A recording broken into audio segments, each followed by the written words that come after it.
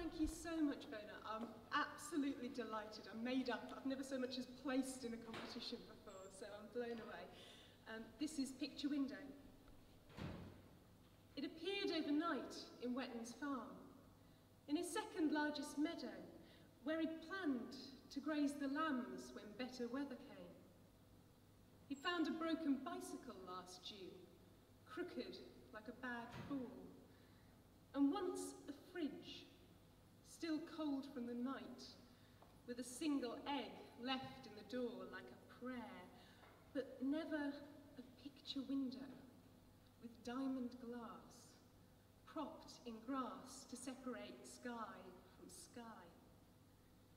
They had to come and fetch him in that evening, the day gone, sitting by its panelled frame, and through the weeks that followed, he was drawn, in the way a tongue is drawn, to the hole where a tooth should be.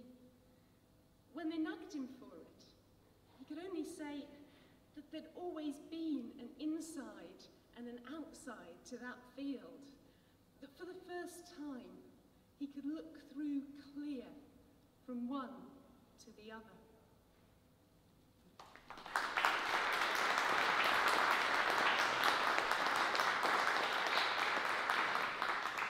So I'm just going to read 3 more poems. So with the first one, you know that feeling when you're watching an action film normally, and it turns out that not only is the ship's chef ex-SAS, but he seems to have the ability when 5 people are firing machine guns at him to dodge all of the bullets by the cunning technique of bending over a bit as he runs. Yeah, so you suspend your disbelief. And as an asthmatic, I find myself doing that more than most because I find it fairly implausible when someone runs up a flight of stairs. So this is called An Asthmatic Suspends Her Disbelief. No one else in the cinema seemed surprised that Bond, who started to run in Pall Mall, is still at full tilt by St. Paul's. That shoot littered the South Bank with stuntmen, each sprinting their 200 yards for the camera, then wheezing a heaved bag of air on the pavement. The smoke in the bar is CGI. Each fake cigarette has its hand-painted curl, to be plotted on screen, tracked to pixels of thickening air. She holds her note. No one coughs. This is art. The nicotine maps on the ceiling, the way her song hangs in white rings. Which of these is impossible? To run after a speeding train? To catch it? To catch it in one hand? He kisses her for 10 seconds, 20. They filmed that scene with an oxygen tube hidden just out of sight. They make weather with green screen. I understand where reality stops.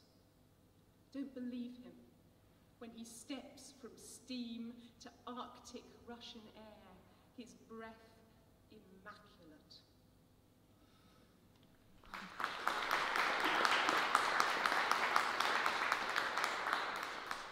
So, those of you in the room who write will know what it's like when you go to workshops, and when you sit in a workshop you tend to do this thing where you take out all the poetry words from poems, you know, all of the shards and the patinas and things like that.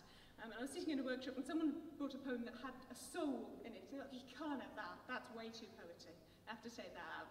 And I don't know about anyone else, but that brings out the worst in me. So at that point, I decided to write an entire poem about souls.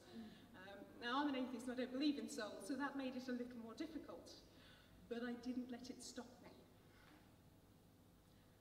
And though I'm not the believing type, I'd believe in the iron souls of trains, a hollow soul for carrying things, with a spark blown through its fingers. I'd believe in the souls of dry stone walls that rise up in rough hands and hold themselves, that where the wind on one side, moss on the other, and stand for nothing except to turn sheep back. I I believe in the fragile souls of light bulbs, metallic and easily broken, or dig to find the ugly clay soul of the north. I believe in souls like chocolate buttons that start to melt as you hold them, in souls that aren't souls, but chemistry, in the way that carbon breaks and heals through all its different incarnations, from the slippery memory of pencil lead to the beautiful laboratory of leaves.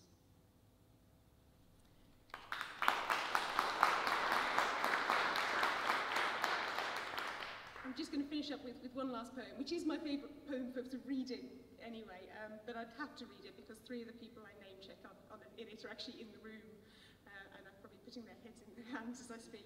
It's called The Women I've Worked With. This is a song for the women I've worked with, for the plasters I've borrowed, the aspirin, for the Friday Prosecco, the trainers they wear to commute and the heels that they work in. This is a song for Lita and Lisa, for Anna, Roxanne, for Laura, for Helen, for Trudy, for Anne, for the women who stayed in the office till 7 so I wouldn't be there till 9. This is a song for the women I've worked with, the spare pair of tights in the bottom desk drawer, for the lift shaft wrapped in Christmas paper, for falling upstairs with the tea. This is for Julie, who sits by reception, who saw a man's face fall on one side and stayed with him, called an ambulance crew, up spiral stairs with a stretcher to fetch him. This is a song for the women I've worked with, who wear dresses and jackets, not suits, who can show an inch of thigh in purple tights and still mean business. This is their song. May every Friday be Cake Friday. May grey never touch them. May their passwords be strong. Thank you very much.